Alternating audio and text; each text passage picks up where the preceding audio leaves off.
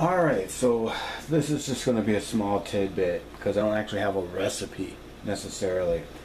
But we talked about making sumac aid out of Staghorn Sumac here, which is a fresh drupal here that I have here.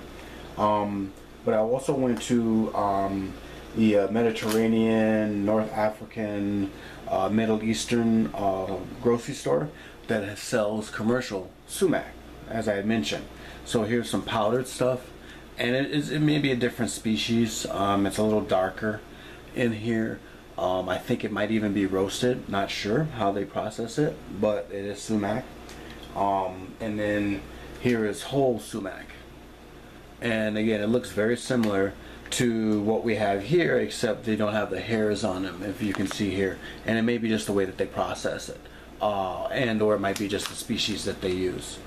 So just to let you know that, yeah, I mean, it is used as a culinary spice or resource. And I have a molcajete here, and I've taken the drupals and I actually use a dehydrator to dehydrate these, or at least try to dehydrate these, you know, over about 24 hours. And then you just take your molcajete or your pestle and mortar and just kind of grind them up. A little bit of time consuming, both picking off the seeds and then grinding them. So I do cheat, and I have cheated by using my my cool coffee grinder that I actually only use for spices. I don't use for coffee at all. But it makes it work a little bit easier. I don't know how these got in here.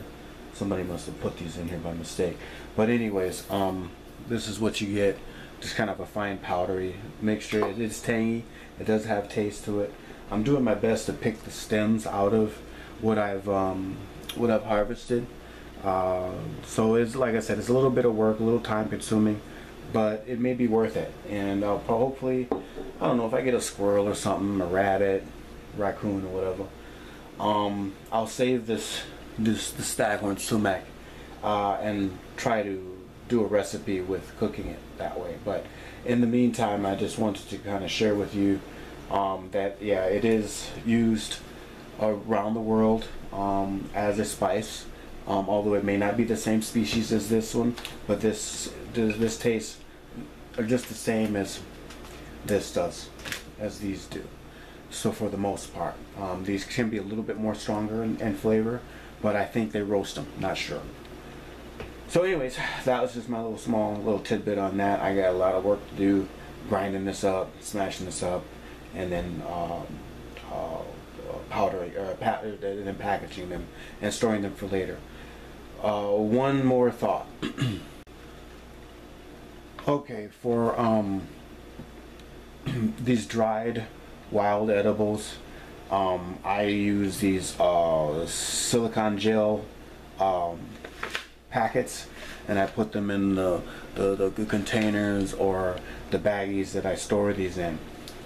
And I'll tell you why. It had taken me a few seasons to get a significant amount of cattail pollen. It's not easy to collect the amount that I had, and when I went to go use it, it had mold in it.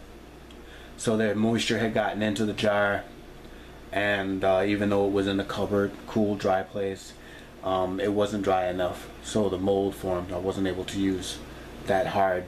I